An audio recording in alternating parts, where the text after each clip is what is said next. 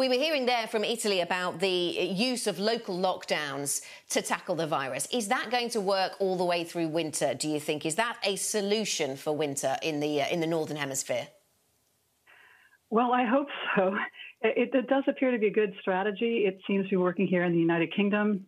Once you've flattened your curve, you can just keep flattening it as little sporadic outbreaks come out. You use a localized approach so you don't penalize the entire country. I mean, in theory, this is a great idea. In practice, we don't really know what is going to happen when the cold winter months come, when the flu virus begins to circulate. We just don't know. But I think it's a good strategy for now. Yeah.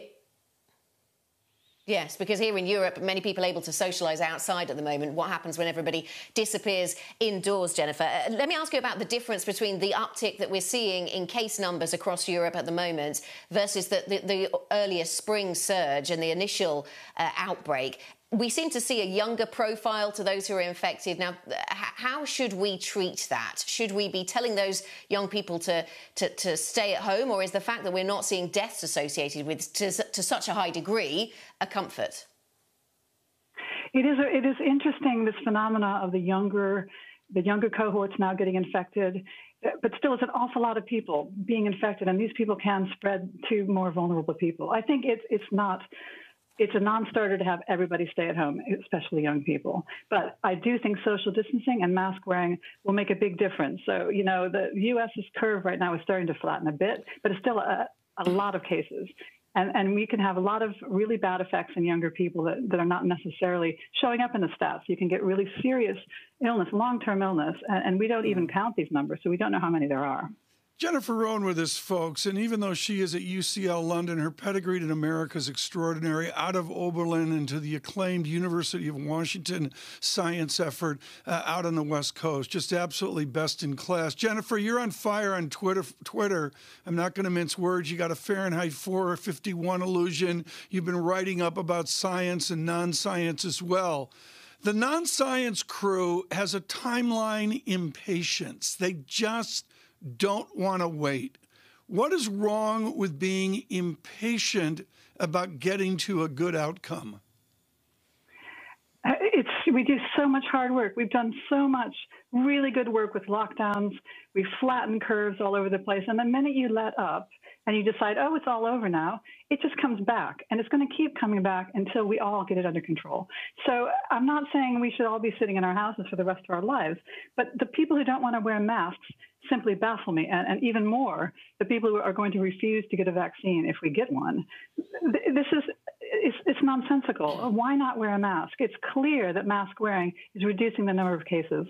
So I don't understand this argument at all.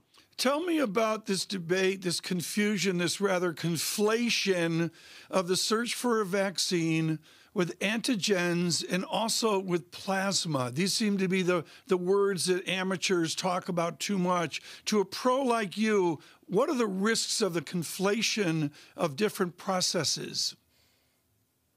Well, it's important to be clear. You know, convalescent plasma is a long history of using that, but, you know, it's very limited. You take plasma from one person. You can't inoculate the whole world with it. And we actually don't know yet whether COVID convalescent plasma really is that useful. I mean, it's something to try, and people are doing tests, but certainly there's no hard and fast evidence yet that that's a good thing. Vaccines, on the other hand, you can inoculate the whole world with a really high boost of antigen. And actually, it's pretty much understood that if you get a natural infection, it's not going to give you as good as immunity as if you had a vaccine, which is specifically designed to really ramp up your immune system. So they're two different things. Jennifer, one of our colleagues, Lionel Laurent, writing an opinion piece this morning saying that what we really need that would change the game is a more effective treatment. We've got a couple of things that have been used, that have been developed, have been found to be useful in treating coronavirus. Are you looking at anything, we've talked about plasma, but are you looking at anything that could be really significant?